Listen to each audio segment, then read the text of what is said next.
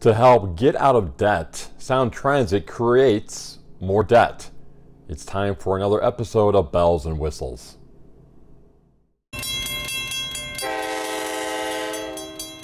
Hello everyone, Bill Wilson, Editor-in-Chief of Railway Track and Structures Magazine, with a look at the top news stories we were following the week ending August 27th. The Senate is now hoping a group of moderate Democrats in the House will help move the bipartisan $1 trillion infrastructure bill.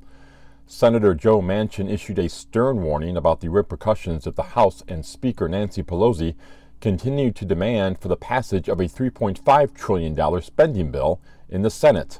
Members of Congress started trickling in from an August recess on August 23rd. Meanwhile, the House Democrats in favor of moving the infrastructure bill in the coming days are in a standoff with Pelosi. Some believe there simply are not enough votes in the House to pass the infrastructure bill if it is not directly tied to the spending package. Pelosi was expected to address the budget resolution on August 24th. However, the price tag alone might prevent Pelosi from getting the votes she needs for the budget package. The Gorge Act, passed back in 1986, established the Columbia River Gorge as a national scenic area. The scene that played out in a courtroom on August 24th gave BNSF the power to expand anyway. BNSF had originally sued because it wanted to carry out a track expansion project, and Clark County, Washington officials said a permit was required.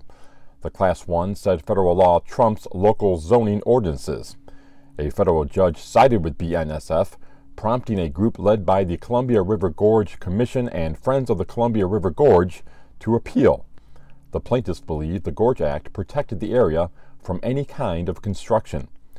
The Ninth Circuit Court disagreed on August 24th, stating that the Gorge Act was not a nationwide environmental statute like the Clean Air Act and the Clean Water Act. More details are emerging of the change orders on the Southwest LRT project in Minnesota. Federal Transit Administrator Nuria Fernandez toured the construction site on August 25th, but did not give any indication if the federal government will be providing any more funding for the project. If change orders continue, local and federal funding will be the only way out. The price of the Southwest LRT project now sits at $2.2 billion, making it the most expensive in Minnesota history.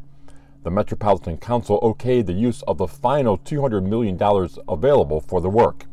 The Metropolitan Council also has rearranged work on the project, moving some of it to be addressed further down the line. Fernandez said project construction is 50% complete and almost 100% of the contracts have been awarded, so cost uncertainty, she believed, has been reduced. Sound Transit believes you have to spend money to save money. On August 26, the Board of Directors approved another $4.2 million for light rail consultants to help find ways to take cash off the books. Sound Transit is still looking at a funding gap that is $6.5 billion wide. Sound Transit has paid almost $800,000 to Triunity Engineering and Management for 3 reports detailing how the agency found itself in this financial nightmare. The examination revealed, among other things, that Sound Transit chooses to crack down on costs and risks in the final engineering and construction phases, which is too late.